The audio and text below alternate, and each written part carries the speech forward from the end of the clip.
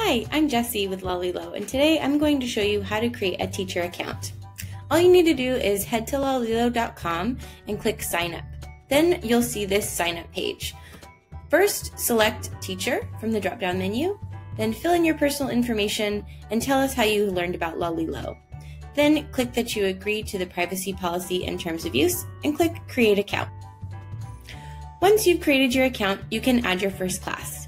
Click Add Class, select your school, name your class, and choose the language that you teach in.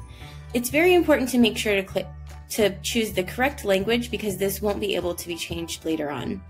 Then you can select your grade level. Sometimes teachers wonder about what grade level to select with multiple skill levels in their class. It's okay to just select your grade level that you teach, and the placement test will actually help place students right in the correct level of difficulty for their individual skills. So there's no need to worry about changing the grade level for individual students. Once you've created your class, click Submit. From here, you'll be able to add your students to your dashboard. All you need to do is click Add Students. You can type in students' names one at a time and click Add. Once you've added all of your students, click Done. Now you'll see your class in your dashboard, and you're ready to get started.